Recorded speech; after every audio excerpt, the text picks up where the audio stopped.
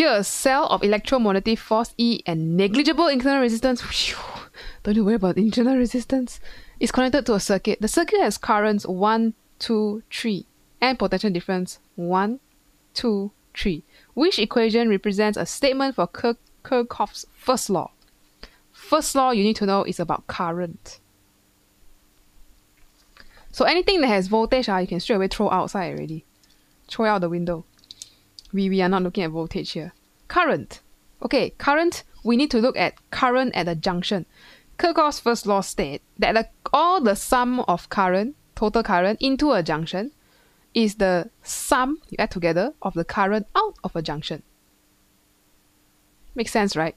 2 cars go into a junction. 2 cars must come out of the junction. You can't just have something missing or disappearing. So the junction could be something like this.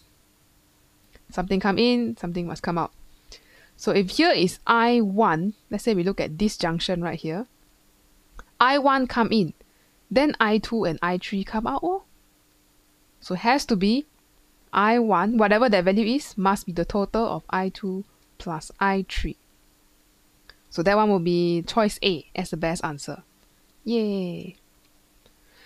If you have to plug in values, then it might look something like this.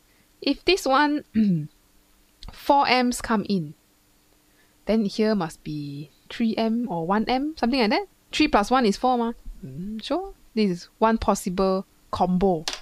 As long as whatever going in must come out. What goes in comes right out. Okay.